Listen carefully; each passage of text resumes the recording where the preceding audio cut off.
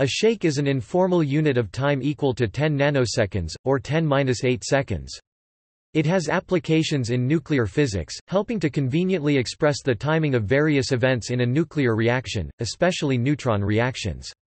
The typical time required for one step in the chain reaction, i.e. the typical time for each neutron to cause a fission event, which releases more neutrons, is of the order of 1 shake, and the chain reaction is typically complete by 50 to 100 shakes. This is also applicable to circuits.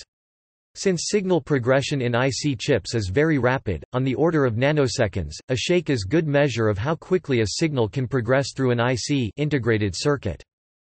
Like many nuclear units, it is derived from top-secret operations of the Manhattan Project during World War II. The word comes from the expression, 2 shakes of a lamb's tail, which indicates a very short time interval.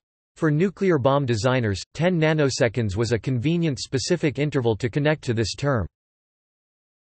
It has been discussed at length that the oldest documented usage of the phrase, 2 shakes of a lamb's tail, can be found within the compiled works of Richard Harris Barham called the Ingoldsby Legends 1840, but likely existed in modern language long before then.